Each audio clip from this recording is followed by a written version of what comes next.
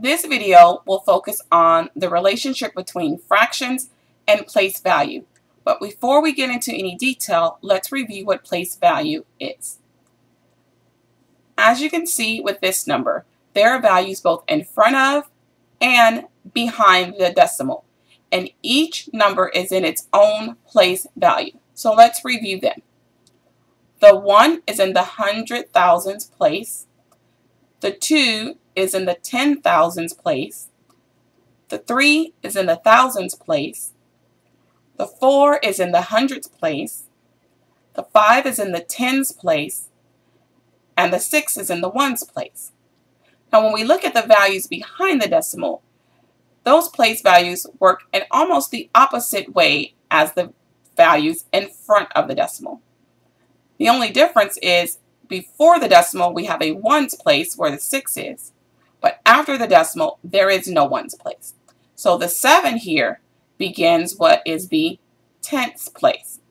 Notice the difference in how we say that, tenths, and the difference in the spelling, tenths place. The 8 is in what we call the hundredths place, hundredths. And the 9, can you guess? That's right, it is in the thousandths place, thousands. So now that we've reviewed the place value, let's take a look at how we can take a fraction and turn it into a decimal using place value. So the first example we'll do is 9 tenths. 9 tenths. Now, looking at the fraction, we first want to consider the denominator. This denominator of 10 lets us know the place value that we'll be using. The numerator gives us the value that needs to be written in that place value. So 9 tenths. So we would take our tenths place, which is the first place after the decimal, and we would write a value of 9 there. So 9 tenths equates to 0.9. You can write your 0 in front of the decimal or you can leave it out, whichever you prefer. Alrighty. How about 6 hundredths? 6 hundredths. So once again, the denominator will tell me the place value to use. So I'm going to use my hundredths place. And the 6 tells me what value to write there. And so I'll be writing a value of 6. So 0. There's my decimal. And because I'm going to the hundredths place and I don't have a number to put in my tenths place, you write a 0 there. And then the 6 goes in your hundredths place. I'll show an example shortly of how that would change. Alrighty, here's another. 4 thousandths. 4 thousandths. So the denominator tells us we're going to use our thousandths place. The numerator tells us we're going to put a value of 4 there. So we're going to put a 0 in all the other place values.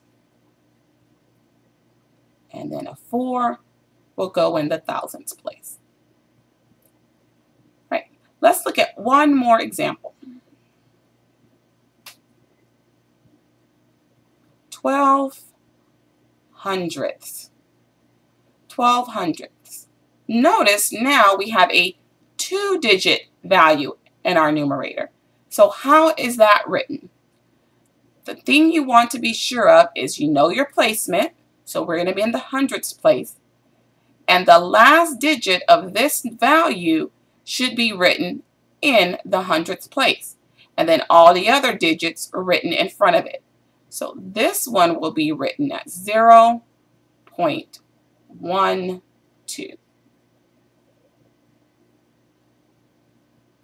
Alright, so let's do a recap.